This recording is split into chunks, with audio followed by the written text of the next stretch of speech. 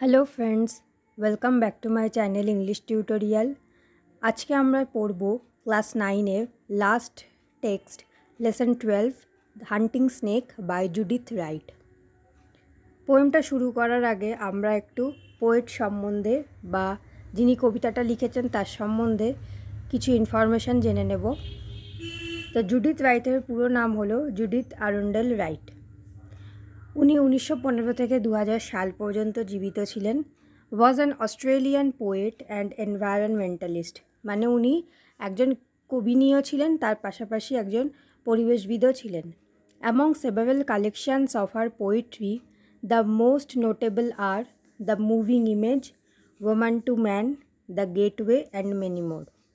তো ওনার যে সমস্ত পোয়েট্রি কালেকশন রয়েছে তার মধ্যে উল্লেখযোগ্য কিছু হলো the moving image, woman to man, the gateway, এছাড়াও আরও অনেক নাম রয়েছে। The following poem describes the poet's experience of watching a black snake as it makes its way across an area of grassland.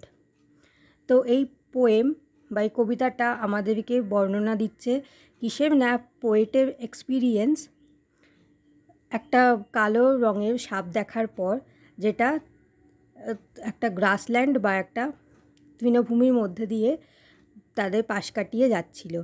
The poet looks on fascinated as the snake হান্টস for food and finally disappears. তো poet ভীষণ মোহিত হয়ে পড়েন, fascinated মানে মোহিত হয়ে পড়া, কি দেখার জন্য, যে স্নেকটা কিভাবে তার খাবারের সন্ধানে এগিয়ে যাচ্ছে এবং সবশেষে ডিসঅ্যাপিয়ার হয়ে যাচ্ছে বা গায়েব হয়ে যাচ্ছে। এবার আমরা পোয়েমটা পড়তে স্টার্ট করব। Sun warmed in the late season's grace, under the autumn's gentlest sky. We walked and froze half through a pace that the great black snake went reeling by. Head down, tongue flickering on the trail, he quested through the parting grass. Sun glazed his scarves of diamond scale, and we lost breath to see him pass. What track he followed, what small food fled leaving from his fierce intent, we scarcely thought. Still as we stood, our eyes went with him as he went. Cold, dark, and splendid he was gone into the grass that hid his prey. We took a deeper breath of the day, looked at each other and went on. তো এবার আমরা explanation আরম্ভ করব। First প্যারাতে বলছে, সান warmed in the late seasons grace under the অটামস জেন্টলেস sky, মানে একটা রৌদ্রোজ্জ্বল আবহাওয়া কথা কবি বলছেন। আর সেটা কি, যে সিজনটা চলছে বা যে ঋতুটা চলছে তার প্রায় শেষের দিকে তারা চলে এসেছেন আন্ডার দ্য অটামস জেন্টলেস স্কাই। তো এই সময় অটাম বা শরৎ ঋতু চলছে, তো সেই সময় বেশ একটা মনোরম পরিবেশ রয়েছে, একটা রৌদ্রোজ্জ্বল সুন্দর আবহাওয়া রয়েছে। তো তার মধ্যে দিয়ে কবি আর তার বন্ধুরা হেঁটে যাচ্ছেন। We walked and froze half through a pace, the great black snake went রিয়েলিং by. এখানে উই মানে কবি বোঝাচ্ছেন যে তিনি তার কম্প্যানিয়ন বা তার বন্ধুদের সঙ্গে হেঁটে যাচ্ছিলেন, আর কিছুটা যাওয়ার পরই ওনারা ফ্রোজ করে গেলেন। ফ্রোজ মানে থেমে গেলেন। হাফ থ্রু আ পেস, কিছুটা যাওয়ার পর ওনারা দাঁড়িয়ে গেলেন। The great black snake went রিয়েলিং by, কারণ তাদের পাশ দিয়ে একটা বিশাল একটা কালো রঙের সাপ পাস করছিল। রিয়েলিং বাই মানে মুভিং অন উইথ কার্ভস। তো সাপ যেভাবে এঁকে বেঁকে চলে সেভাবেই সে তার শরীরটা নিয়ে তাদের পাশ দিয়ে এগিয়ে যাচ্ছিল, আর যেটা দেখে পোয়েট আর তার ফ্রেন্ডরা ঘাবড়ে গিয়ে দাঁড়িয়ে পড়ে।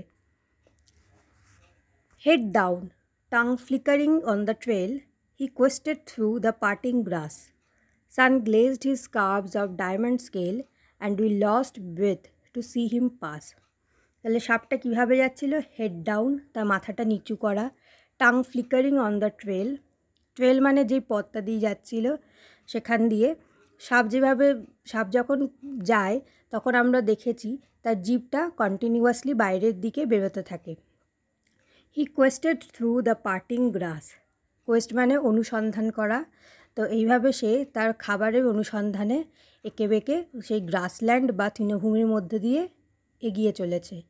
সান glazed his curves of diamond scale, ওর যে গায়ের যে স্কেল বা যে আঁশ রয়েছে সেইটা সানের রের জন্য চকচক করছে, বা সূর্যের আলোতে ওর গায়ের যে ডায়মন্ড স্কেল মানে যে আঁশগুলো রয়েছে সেগুলো ডায়মন্ডের মতোই চকচক করছে।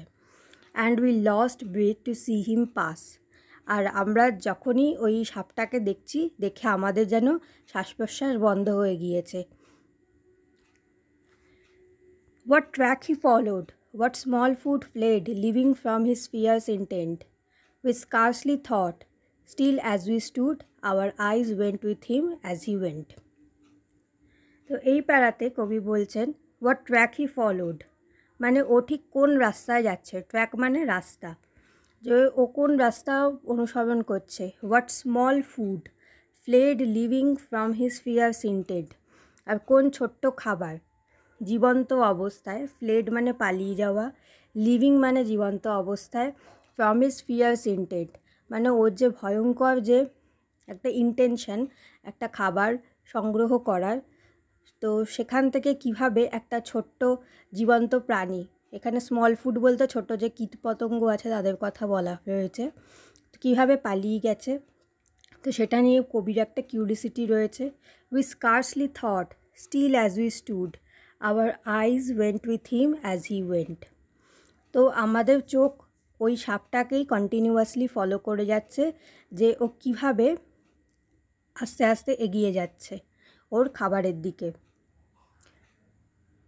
লাস্ট প্যারাতে বলছে cold dark and splendid he was gone into the grass that হিড his pray, we took a ডিপার breadth off day, looked at each other and went on. তো এবার বলছে সাপটা কীভাবে চলে গেল, কোল্ড ডার্ক অ্যান্ড স্প্লেন্ডিড মানে তার গতিবিধির মধ্যে একটা বেশ সুন্দর একটা স্প্লেন্ডিড একটা মনোরম ব্যাপার রয়েছে, সে আপন মনে এগিয়ে যাচ্ছে যার মধ্যে কোনো তাড়াহুড়োর ব্যাপার নেই। কোল্ড ডার্ক অ্যান্ড স্প্লেন্ডিড মানে সে আরামসেই নিজের মতো নিজের রাস্তা করে এগিয়ে যাচ্ছে। Into the grass that হিড his pray, সেই গ্রাস বা ঘাসের মধ্যে দিয়ে যেখানে তার প্রে বা শিকার লুকিয়ে রয়েছে। শিকার বলতে এখানে ব্যাং বলছি সরি, সাপ যে সমস্ত খাবার খায়, যেমন ব্যাং হতে পারে বা ছোটো ছোটো কীটপতঙ্গ হতে পারে যেগুলো এই তৃণভূমির মধ্যে লুকিয়ে থাকে, তো সেগুলোর অনুসন্ধানে ও খুব আরামের সঙ্গেই এগিয়ে চলেছে। We took a ডিপার breadth of the day, তো আমরাও যেন একটা লম্বা নিঃশ্বাস ছাড়লাম যেহেতু সাপটা আস্তে আস্তে পাস করে গেল। Looked at each other and went on, আর একে অপরের মুখের দিকে তাকালাম, তারপর আমরাও সেখান থেকে চলে গেলাম। তো এই হলো কবিতার মূল বিষয়বস্তু, যেখানে দেখা যাচ্ছে যে কবি তার বন্ধুদের সঙ্গে একটা মনোরম পরিবেশের মধ্যে দিয়ে যাচ্ছিলেন, আর সেই সময় তারা হঠাৎ একটা বড় কালো সাপের সম্মুখীন হয়, আর তারপর তারা ঘাবড়ে গিয়ে দাঁড়িয়ে যান এবং সাপের গতিবিধি লক্ষ্য করতে থাকেন।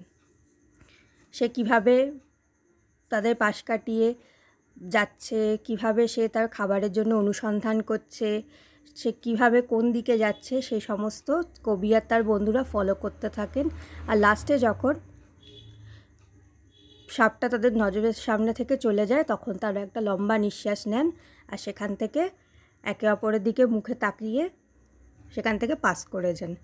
তো এই হলো আমাদের পোয়েমের সামারাইজড ভার্সন যাকে বলা যায়।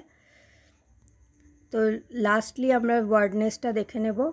রিয়েলিং মানে মুভিং ইন কার্ভস বা এঁকে বেঁকে চলা।